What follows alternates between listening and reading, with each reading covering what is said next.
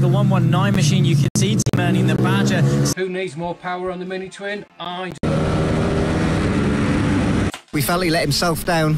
He let me down. He just let a lot of people down. We were disappointed. It was a disgrace. Absolute disgrace. I'm surprised he's been allowed back, to be honest. And we're rolling.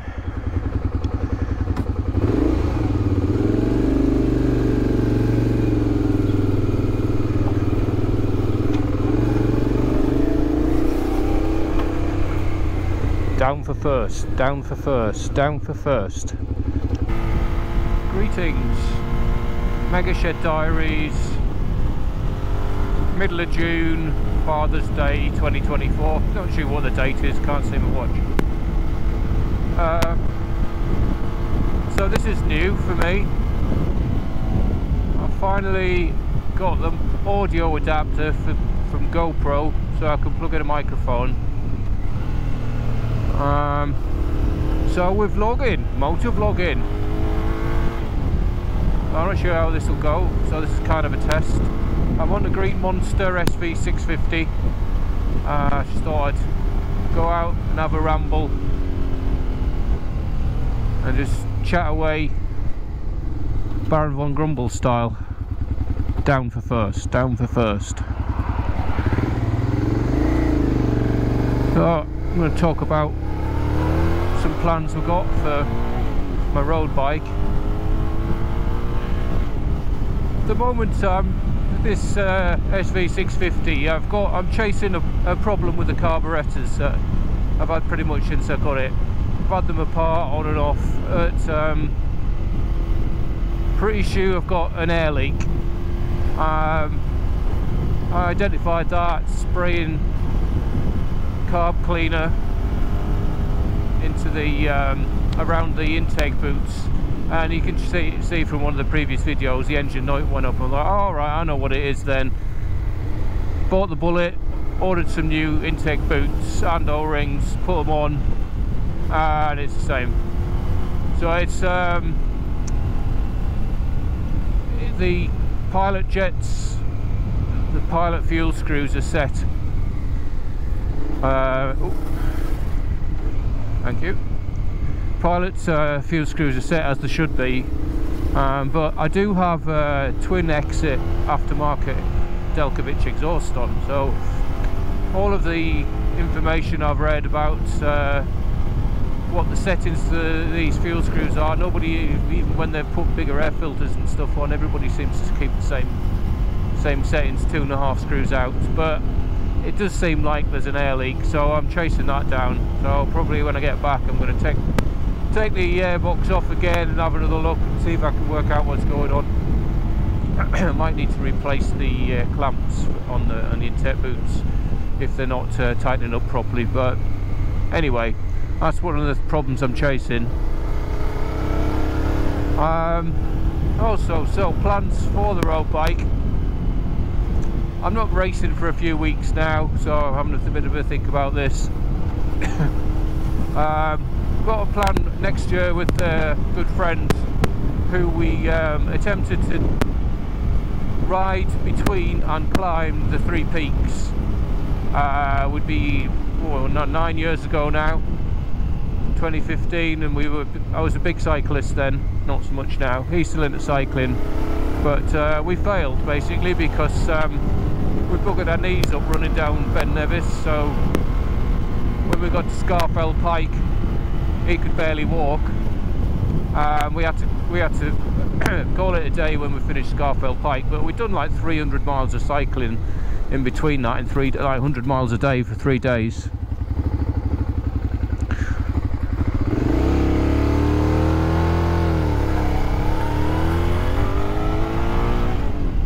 Anyway, he's bought himself a Royal Enfield Continental GT. I managed to persuade him not to buy one of the like 26 horsepower 500 singles. Said that'd just be embarrassing.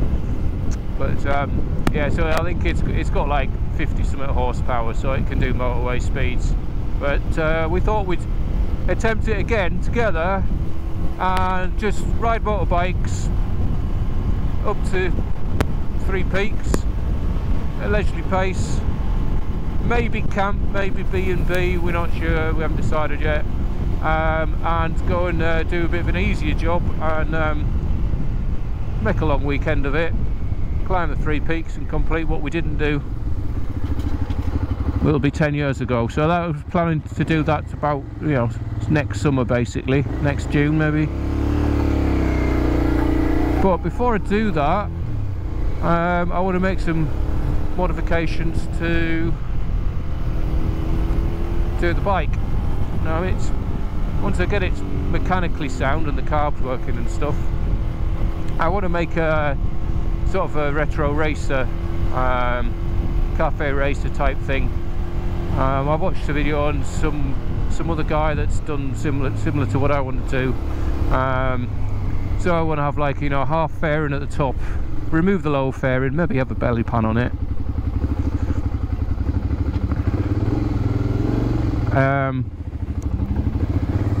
And the frame, when I removed the green paint off it with petrol a while back, I started off scrubbing it with a wire brush, and it's made a right mess of it, the paint underneath.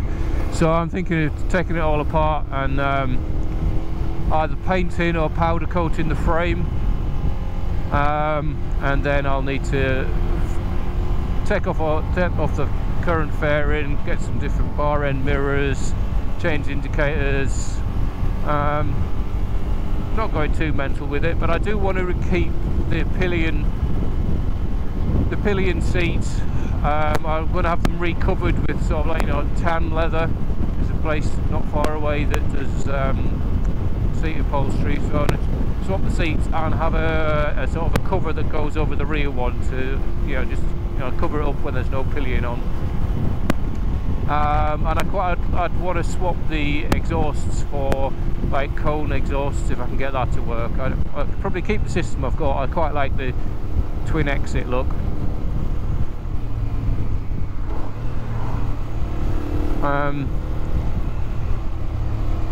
So yeah, that's my thoughts for that. But yeah, just, you know, make it sort of make it my own, make it a bit more unique.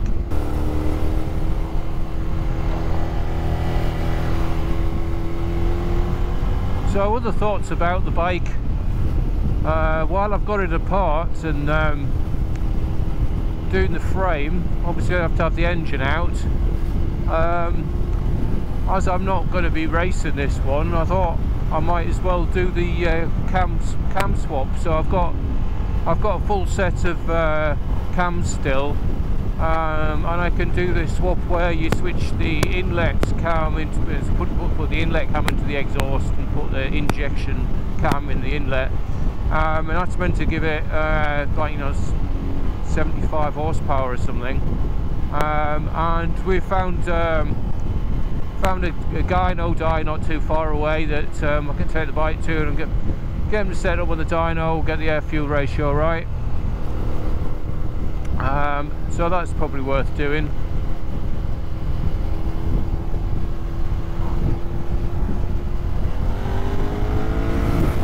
Horse boxes.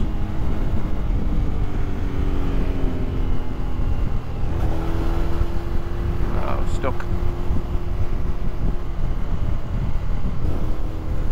So I'm just having a ride out to my usual destination to Melton Mulberry. Currently on the road out of the village of Barkby Thorpe to South Crowston.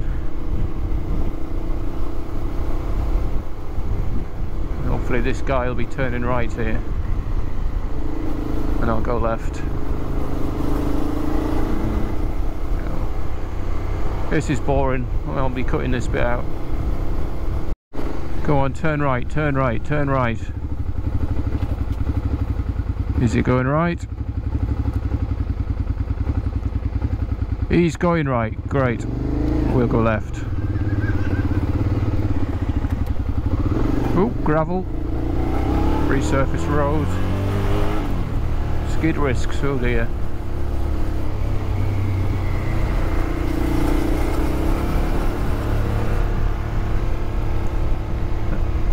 So this is the village of Beeby.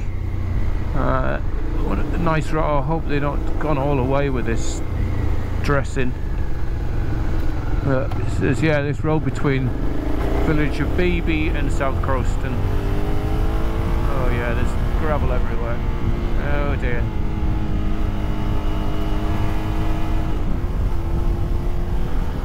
Oh, that's wrecked it.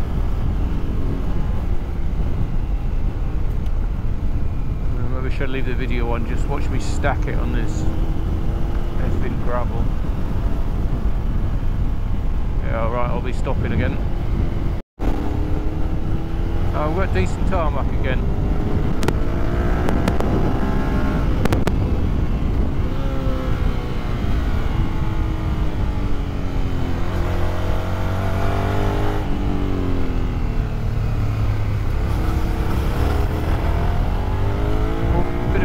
There on the opening up, that's because of it's too lean aisle.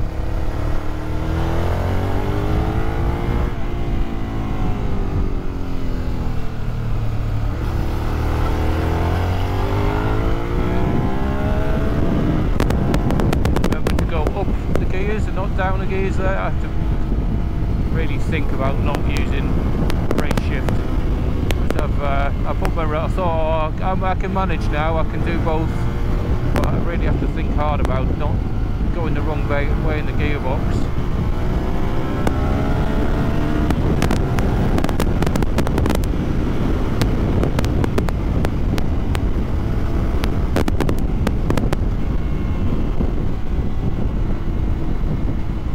Into the village of South Crowston. And then I'll be going up the hill and joining the B6047 from Market Harbour to Melton. Lovely road.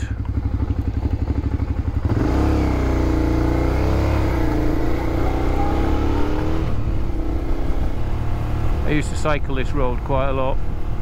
Really steep hill here. I tell you, it's a lot easier on a 70 horsepower motorbike than it is on a push bike.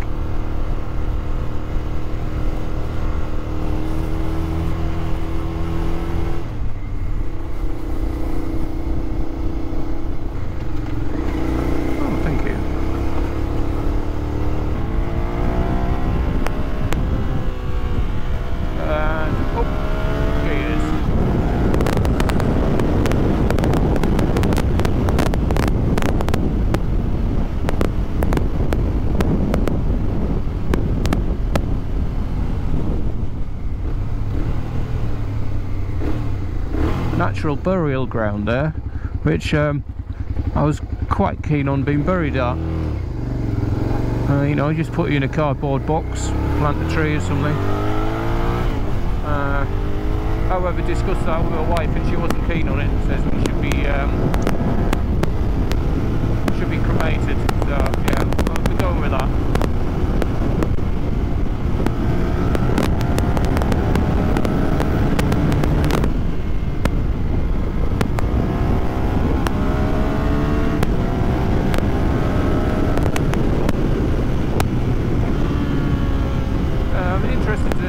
Sound quality is like when I'm doing like naughty speeds, because I can't really hear much at all because of the wind noise in my helmet, but my mouth is right next to the microphone. I expect all you can hear is 60-mile-an-hour winds opposite. So just about to join the B6047 here. Really nice road to the right there that goes all the way to Market Harbour. I'm taking the way it takes me to Melton Mowbray, 7 miles. So that way, next village, Tilton on the Hill. 50 miles an hour, well, whatever.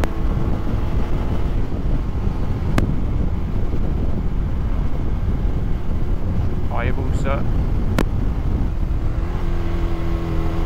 Alright, alright.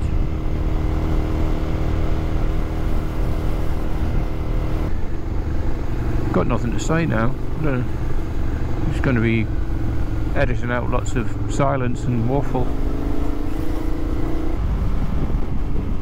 a big open expansive airfield coming up. See if I can get past these. Oh, right to the top of the hill, it's a beautiful view. Stuck. Well, this is shit. After this one.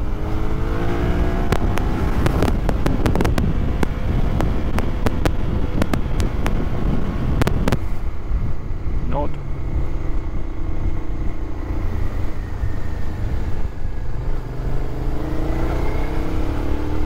Oh, I remember what I was going to talk about. Yeah, other technical stuff with videos and editing. So I've been really struggling with my laptop editing videos. It's just too slow. Yeah, even when I reduce the file sizes to make them proxy low quality files, it's just, you know, that particularly trying to edit the sound just doesn't match with the video. And anyway, I'm getting a new laptop that's more powerful, more RAM. Hopefully it'll make video editing easier. So I've got like 2 weekends of racing recorded and other bits and pieces that I'm just not doing anything with. I'm just going to wait until I've got a new laptop and see if I can do it better and quicker.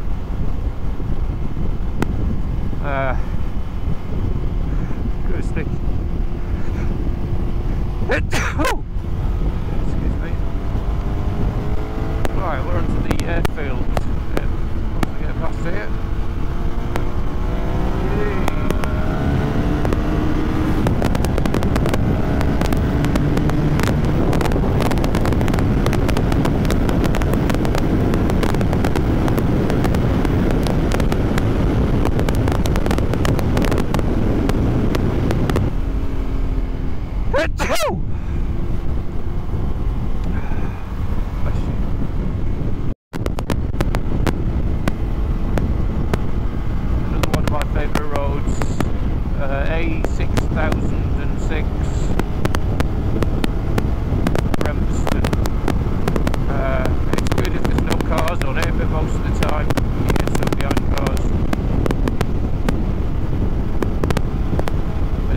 Series of bends after this. Oh yes.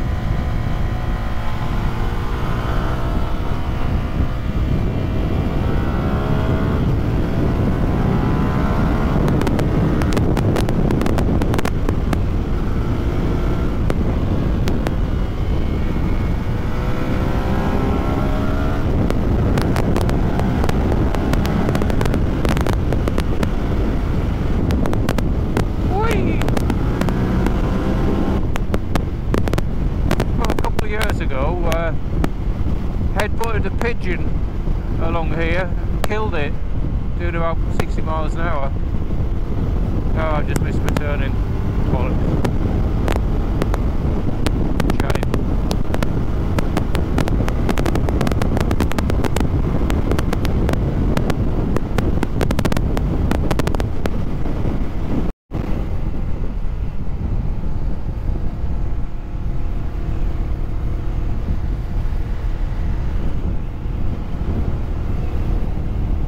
So that's it, rolling back into the village of Birstall, my hometown. Just giving it a test. We're just rolling at 40 miles an hour now, just see what it sounds like. and that's a wrap for this video, and I'll maybe get around to publishing it in like a month's time when I've done the rest. So hopefully I'll be editing this on my new computer that I've just ordered. Down for first. Mega shed out.